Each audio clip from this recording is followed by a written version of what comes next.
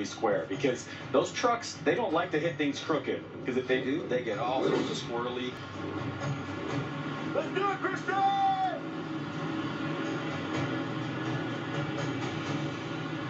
So we're looking for a clean takeoff, obviously achieving a world record height, and then sticking the landing. Those are the keys.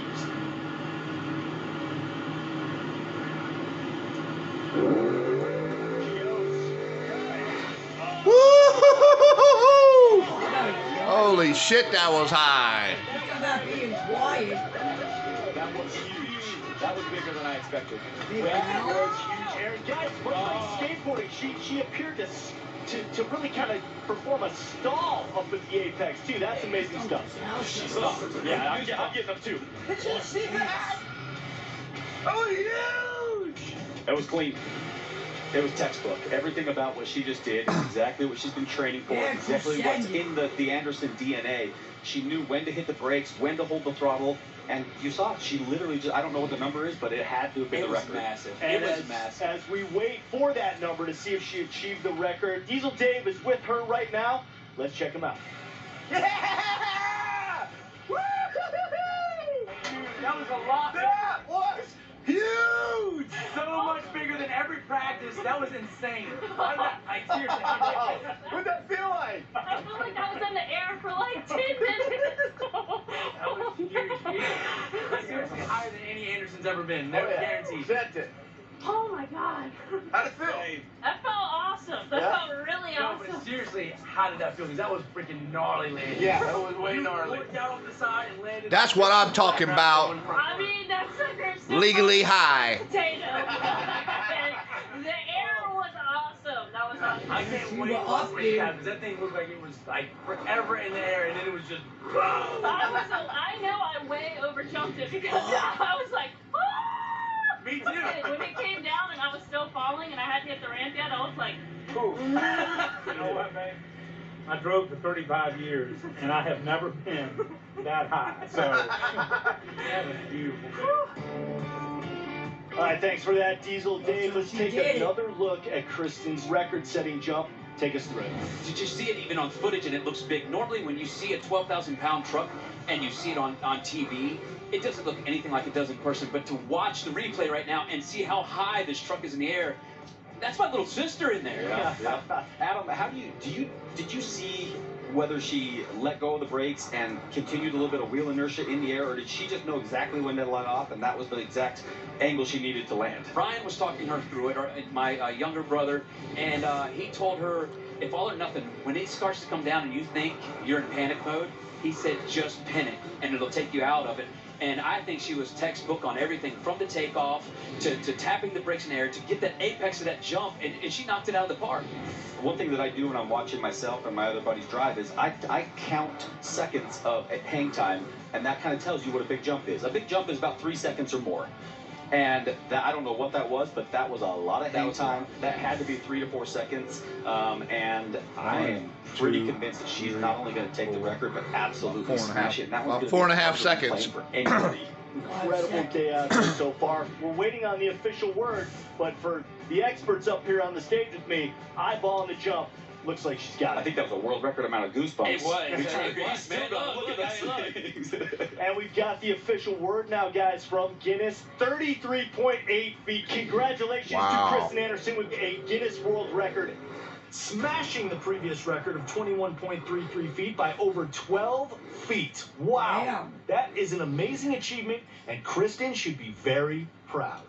Okay, so I got 2 words for you. Nose wheelie. You know what? Let me add 2 more. Tom Mintz. Picture yourself bouncing on a stretch of grass, right? The only thing you can see out your windshield is dirt. You're on your front wheels. The only thing keeping you upright is your thin grasp of balance and a little bit of momentum. Listen, Chris, this, my friend, is one of the most technical, most difficult things a Monster Jam driver can do. And that, of course, is why we have the expert Tom Mintz attempting it. Let's take a closer look at how this stunt will go down. Balance, control, and driver skill. That's the formula for executing a Guinness World Record-setting nose wheelie.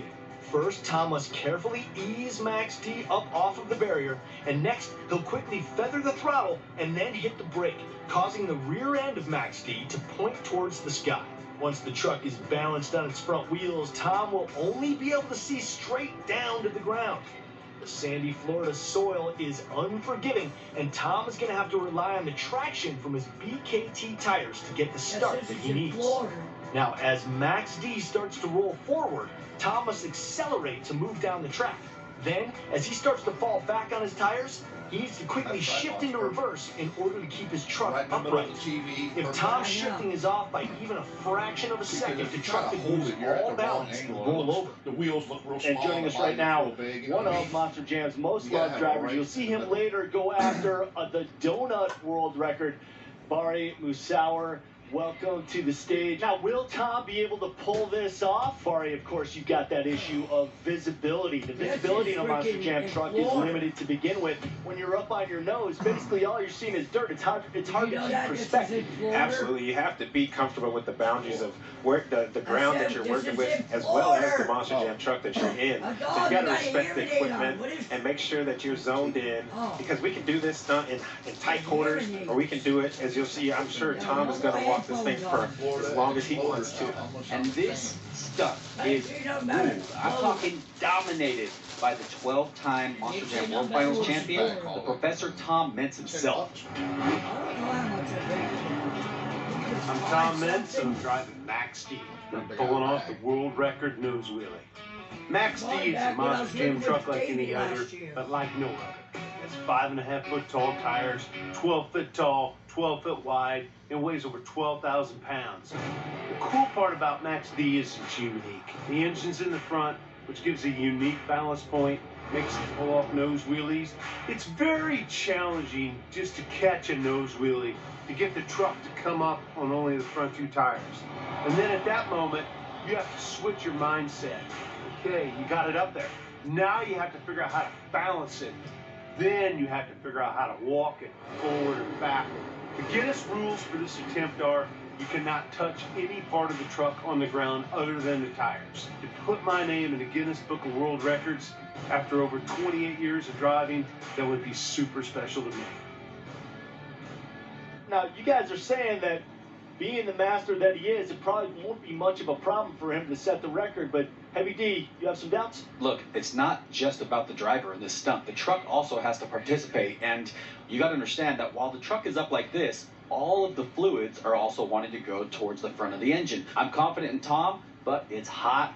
That truck is going to be up on its nose for a long time. I'm hoping it all stays together. So essentially, he's got to set this record before it becomes too much of a strain on the engine. Absolutely. We are just moments away from him firing up Max D. Let's all cross our fingers and hope he can pull this off.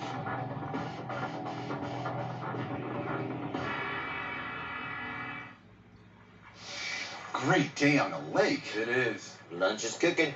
I saved a bunch of money on my boat insurance with Geico. Are you? Fellas, can it get any better than this? Whoa. My old hairstyle grew back. So did mine. No. What? I was an 80s kid.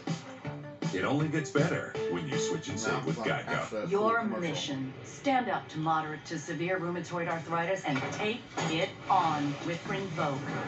Rinvoq, a once-daily pill, can dramatically improve symptoms. Rinvoq helps tame pain, stiffness, swelling, and for some, Rinvoq can even significantly reduce RA fatigue. That's Rinvoq relief. With RA, your overactive immune system attacks your joints. Rinvoq regulates it to help stop the attack. Rinvoq can lower your ability to fight infections, including tuberculosis. Serious infections and blood clots, sometimes fatal, have occurred, as have certain cancers, including lymphoma, and tears in the stomach or intestines, and changes in lab results. Your doctor should monitor your blood work. Tell your doctor about any infections, and if you are or may become pregnant while taking Rinvoq. Take on RA. Talk to your rheumatologist about Rinvoq relief. No, it hurts my Rinvoq. legs. I Make can't it your do it. mission. If you can't afford your medicine, Alfie may be able to help. I don't care. Ladies and gentlemen, Lord and only. I'm not just any gorilla. You'll see. We're in this together, kid. We're family. Strong. Ivan, what are you doing? I'm gonna fix the show. Oh, I've seen this. It's the wild. I've seen this How already. everyone wants things to be. Sometimes you just have to take a leap of faith. Disney's The One and Only Ivan. Rated PG. Streaming soon. Exclusively on Disney+. This program is brought to you in part by T-Mobile, America's largest 5G network. T-Mobile and Sprint have merged, and T-Mobile doesn't just have a bigger network, but a better one than ever before, with scam protection built into its core. Introducing Scam Shield, free from T-Mobile. Get fewer scam calls, period. With T-Mobile's supercharged network, you can say goodbye to annoying scam calls and feel free to answer your phone again. Yeah, I wish I could have that. I wish mine would do that. From the makers of Blue Moon comes Light Sky. An extraordinary citrus sweet brewed with real tangerine peel, only 95 calories. Welcome to the light side of the moon. Buy a select 2020 Volkswagen today. And for the next 6 years, the time it takes a child to learn to walk, read, and start school, you won't have paid a single cent in interest. 6 years of interest-free payments. Click, call, or come by your Volkswagen dealer today and get 0% APR financing for 72 months on select 2019 and 2020 models. When a few simple ingredients come together every day to make Alfredo this delicious, you don't mess with perfection. Introducing more of the Alfredo sauce you love on more of your favorite dishes. You heard that right. More Alfredo sauce. So much more, you can even dip your breadsticks in it. Hold your applause. Shark Week 2020 starts tomorrow on Dscvry. Bro, shark. I know, I love Shark Week, man. I'm freaking pumped. No, bro, shark, move. Oh, every man for himself. Shark Week starts tomorrow.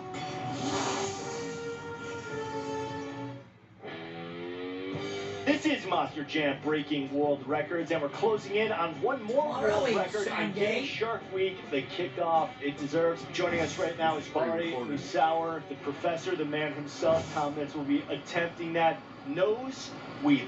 Right now, let's check in with Diesel Dave.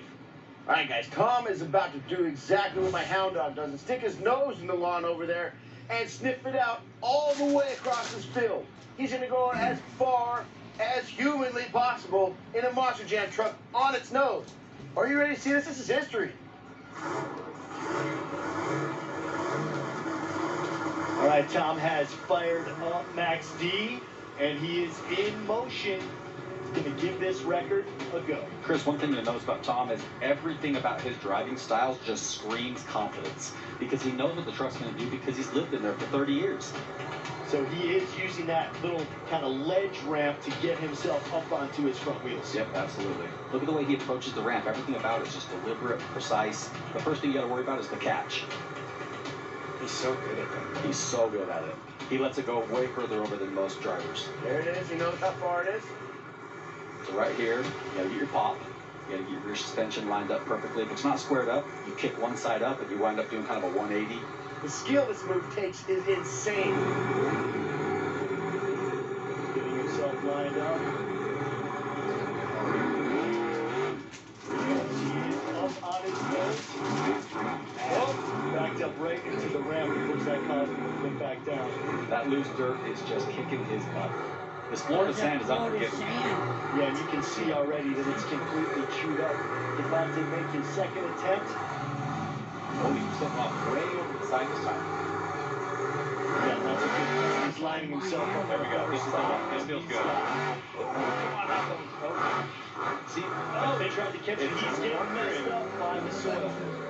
That truck with those 66-inch BKT tires is just digging giant holes every time he hits the throttle. And you saw it. He was sitting there. He was in a little rhythm section trying to get out of the first little couple feet there. So that's frustrating. It's hard to control the truck like that. Really proves how difficult this stunt and world record attempt is. 50.85 feet is the distance Tom's trying to beat here. How many attempts can he make before the motor is overstrained? That's the million-dollar question. Attempt number 3 at the nose wheelie record. He'll find that special spot and he'll walk it all the way. And I have faith in Tom Meents. It's not an easy stunt, as you can see. If Tom Meents is struggling to do it, And he's got it. It's getting harder and harder to get that up right But he's there. got it on the nose. He's slowly making his way. Oh, no. It looked like the chassis, the front of the chassis dug in into the dirt. And that's exactly what you're talking about. Dirt Squad is coming out. They're going to flip him back over. Hopefully Tom is okay. I'll tell you what, I give you another 30 seconds or so before you start seeing Tom's helmet and gloves and stuff flying out the windows, because he's a passionate man and he gets frustrated when this stuff doesn't go the way he's planned. What does that feel like, guys, to go over the falls like that? It sucks.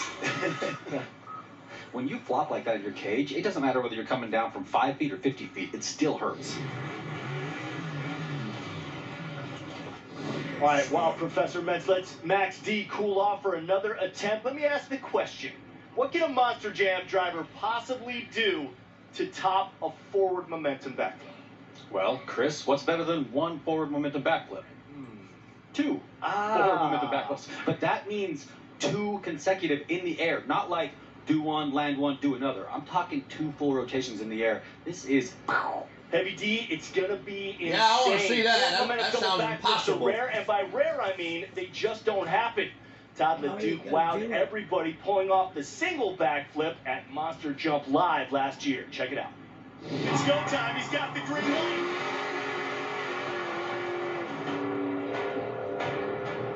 He likes it. Come on, baby. Yeah. You're talking about 2 flips? No. This year, he joins the long list of Monster Jam drivers chasing the double. Can it be done, or is the forward momentum double backflip just a ghost haunting Monster Jam drivers, never to be landed?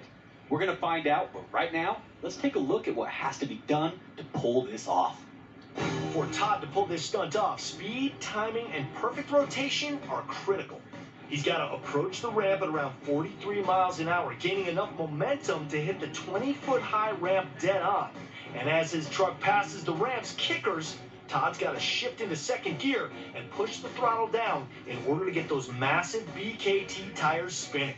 That rotating mass is what you'll need to get the truck to flip not once, but twice. Then, he must land on all 4 tires in order to secure his spot in the record books. There is absolutely 0 room for error. If Todd's shift point at the top of the ramp is off by even a fraction of a second, he won't get the first rotation completed before the apex of the jump. If that happens, there's no way he'll complete the second rotation before landing in the car pit. All right, that's crazy stuff right there. It's going to be absolutely mind-blowing if he sticks this trick tonight. But now, America, you're looking at Bryce Kenny and his Great Clips Mohawk Warrior gear up for an improbable world record. Top speed while driving a Monster Jam truck. And as you know, Monster Jam trucks, they're not built for speed. Listen, Chris, these trucks are not meant to get you from point A to point B. But listen, if there's anybody in this world who can take this truck out of the dirt and onto the asphalt and get a top speed record, it's my friend Bryce Kenny. For Bryce to break the Guinness World Record for speed, control, and velocity are the keys. Unlike your standard Monster Jam truck, the Great Clips Mohawk Warrior has been fine-tuned to reach top-end speeds. Lowering the chassis and trimming weight were big factors to achieve this kind of speed, but it's that balance of the BKT tires and the suspension that's going to keep the truck on this track as it approaches 100 miles an hour. And if any of these adjustments are out of balance, the truck could begin to shake apart, and Bryce will struggle for control of the 10,000 pounds of machinery as it flies down the track. Joining us on the stage right now, Adam's brother Ryan Anderson. Good to have you with us, buddy. Yeah, man. What does Bryce have to do to get this thing up to speed to break the record? If you want to go fast, you don't really want to be heavy. So he shed almost 2,000 pounds off of this truck. We boosted some power, lost some weight, and he's going to try to get to the triple digits with this thing. It's going to be insane. Guys, thanks for that insight. Let's take a minute to meet Bryce Kenny. Check this out. I'm Bryce Kenny, driver of the Great Clips Mohawk Warrior, and I'm attempting the Monster Jam speed record. I've been competing now for 5 years, and the Great Clips Mohawk Warrior truck has a tremendous history to it. First of all, it's the only truck with a hairstyle on top, and it's nice that I get to kind of rock the same style as well as the driver of it. This stunt means the world to me because of my family, because of my background in professional drag racing. You know, growing up, I was always around a local drag strip that my family owned, and I actually got to drive the Top Fuel car going 300 miles an hour in just 4 seconds. So I'm familiar with chaotic speed. The cool thing about this record is no one has gone 100 miles an hour.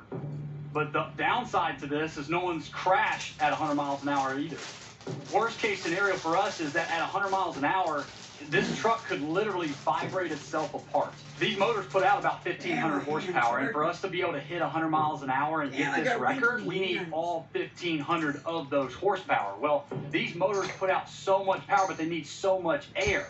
Well, when it's really hot, it causes the motor almost more difficulty to breathe. But we need that thing to suck as much oxygen down into that motor, because the more oxygen in that motor, the more power it's going to make. The more power it's going to make, the more speed we're going to get out of that truck. Is that enough of an answer, by the way? Did you know that Bryce went through 40 sets of tires? 40 different tires trying to find the right four for him. And modifications have been made, and the Mohawk Warrior has been road tested, and now the moment of truth is here. And in the shadows, the legend awaits. Megalodon readies for its first flight into the stratosphere. Shark Week 2020 with Mike Tyson, Will Smith, and Shaq is back for more. Plus science and sharks every night. Shark Week, the one and only, starts Sunday at 8 on Discovery.